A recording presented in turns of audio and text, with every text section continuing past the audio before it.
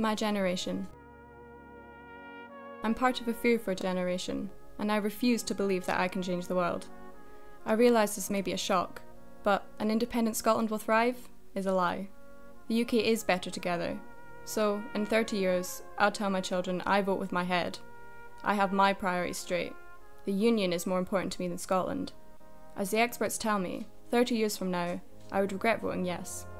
I do not believe that I need to live in a country of my own making. In the future, the Union will prioritise Scotland's needs, and I completely reject any suggestion that Westminster only wants us for our resources. The fact is, my generation is fearful and unambitious.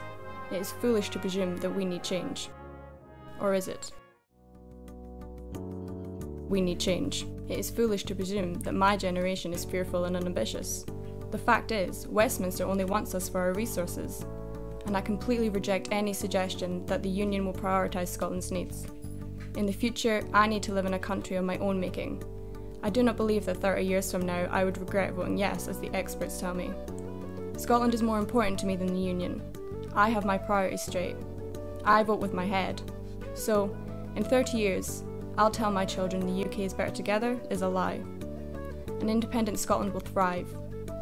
I realise this may be a shock, but I can change the world, and I refuse to believe that I am part of a fearful generation.